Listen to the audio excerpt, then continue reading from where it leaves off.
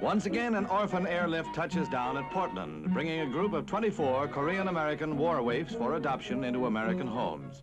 The man responsible for these heartwarming scenes is Harry Holt of Cresswell, Oregon. His third trip from Korea brings the total to 76. On his first trip last year, he brought 8 youngsters, which he and Mrs. Holt themselves adopted. Since then, he has arranged for homes for all the other homeless waifs of mixed Korean and American blood, which makes Mr. Holt something of a record godfather. Big-hearted Harry Holt continues his kindly works.